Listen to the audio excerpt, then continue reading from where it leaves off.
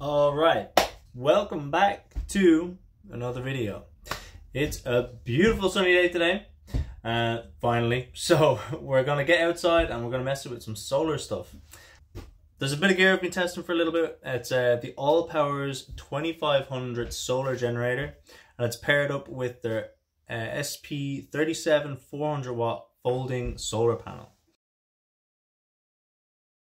So ALLPOWERS were kind enough to send me this setup around 2 months ago to test and give an honest review for you lovely viewers. Now I've been using this for a couple of weeks and I wanted to give you guys a proper look. And not like a big spec sheet kind of thing, but just a real world experience, like how I found it, what it's like to carry, what kind of tools and things can you use with it, and can you rely on it in like a sticky situation like power outage or something. Right, so right off the bat, when it showed up, I was impressed. It's got solid packaging, nothing fancy, just all the bits you need. And the unit itself is pretty hefty, but not over the top. It feels really sturdy, like the finish, the fit and the finish of the plastic, everything just feels really nice. Nice rubber on the handles. And it's got a 2000 watt capacity, so you're getting a proper battery. And it's running a 2500 watt pure sine wave inverter, which means it can handle serious appliances and tools with a 4000 watt peak. So things like air compressors or sometimes miter saws or things that have like a bit of surge with them, it can handle that with no problem. And it comes with all the usual, like your cables, plugs, and your solar leads, so your MC4s, and car charging if you're out and about, which is a nice touch. And the unit itself is clean. Big side vents, solid handles, good display, nice and bright, and the screen gives you real info, what's in, what's out, time remaining, percentage, all of that. And you've got 4 AC outlets, USBs, including a 100 watt USB-C, and your DC ports. And what I like is that you don't need to baby it, and it's built for proper work. It's plug and play, and it's just ready to go. And the 400 watt solar panel, it folds up like a big briefcase, and I really wasn't sure like what to expect with this. Is this going to be flimsy or fiddly or but it's pretty easy to set up. You can see me doing it here and set it up in no time. And then the kickstands, they fold out, and the MC4 connectors, they snap in, you're off. And I've been getting 300 to 380 watts on sunny days, and it's a 400 watt panel. So you're looking around 6 to 7 hours of full sun to charge it back up. However, the R2500 does take up to 1000 watts of solar input, which is huge. So you could recharge this thing in around 2 hours if you have the sun and the panels to match that. And in real life, the uses that I've used it for, I've used this thing to run my miter saw, I've used this thing to run my fridge, and I've even hooked it up as a backup power through my consumer unit. So it's all off grid, and the R2500 didn't even blink. So you just plug in and go, it's super quiet. And for bigger jobs, it has a max of 1500 watts AC input from the wall. So you can fully charge from the mains in under 2 hours. And there's something I think more people should pay attention to with this thing. It has a UPS feature, and so it's got a 15 millisecond switch over. So if the power goes out, it kicks in fast enough that most electronics don't even notice it.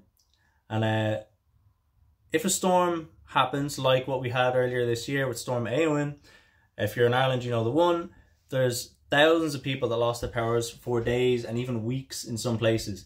And having this set up with a fridge, lights, your Wi-Fi router, even just to boil a kettle, it's a game changer. There's no fumes, there's no pull start, there's no racket, and you can run it inside the house silently.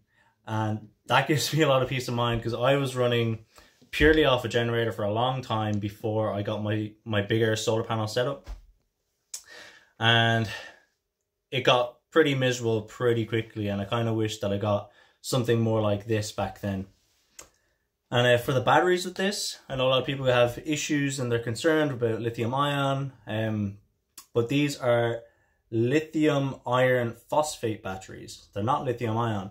And these are long life. They're rated for over 3,500 charge cycles. So you can get 10 years of regular use with this. And the lithium iron phosphate, they don't have as high a risk of catching fire like the lithium ion batteries do. So it's a lot safer. They're a lot more thermally stable. So it just means that it doesn't overheat. And it can even take a knock or two, even if you dropped the thing. Like some older lithium-ion batteries, if they get damaged or overcharged, the chemistry doesn't hold the same as the makeup here. But there is a little bit of a downside with the lithium iron phosphate, is that it's a bit heavier, but it's a trade-off for the stability and the lifespan that you get. So you're getting a better battery, basically, for those that aren't that interested in this stuff.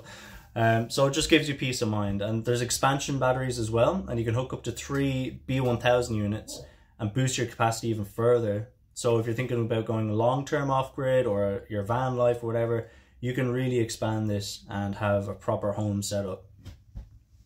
And there's a companion app with this, and it can connect over Bluetooth or Wi-Fi. You can monitor the charge levels, you can turn the ports on and off remotely, and it's handy if the generator is in your shed or if it's out on the patio with the panels and you're inside brewing your tea or whatever. I didn't think I'd use it, but I actually found it to be quite useful, just to be able to check up on things or just turn things on and off, you know, if I'm busy inside or I don't have time to get out there. And we'll get into like what I really love about this is having a silent source of power. There's a little, like the little fan in there, but it's like, it's nothing that you'd ever notice. It's nothing compared to the petrol generator that I have, and it charges up really fast, both the solar and the wall. And it powers actual tools, and sometimes even my generator is a 2 kilowatt generator. It can't handle the same surges that this can handle, and it just works. It just, you plug it in and there's no faffing around. You don't need to oil it, you don't need to check on the spark plug or whatever. It just goes. There are a couple of things that maybe you could tweak, like the carrying it across gravel or whatever. It's like, you can see here, like I'm carrying it across the garden. It's a bit of a workout, but this is because I have a larger unit, and there's plenty of smaller, lighter weight ones available. So if you are getting something of this size and you plan on moving it around quite often, you might want to get it like a sack truck or a trolley. And some longer solar cables would be nice. Like the panels want sun, the generator wants shade, but you can always get MC4 cables and extend it yourself, so it's not really a big deal. So that's the ALLPOWERS R2500 and their 400 watt solar panels. And for me, it's the perfect blend of like a workshop tool, it's a backup system, and an off-grid companion. And if you're building something or living rural, you're prepping for storms, or you want power that doesn't hum and smoke, these things are worth taking a serious look at. And yeah, that's it from me. Thanks for hanging out, and I'll be back soon, and maybe I'll finally finish the inside of this shed. But yeah, cheers for watching, and I'll see you in the next one. And oh, before I go, if you are interested in the ALLPOWERS 2500 R2500 or the folding solar panels, I've left links in the description for you to check out. They've got smaller units if you just want something for camping or casual use, and bigger ones if you're looking for full off-grid or need serious backup. And if you do decide to grab one, I've got a 10% discount code down there as well, and you can save yourself a few quid while you're at it. And yeah, that's it. Thanks for watching, and I'll see you in the next one.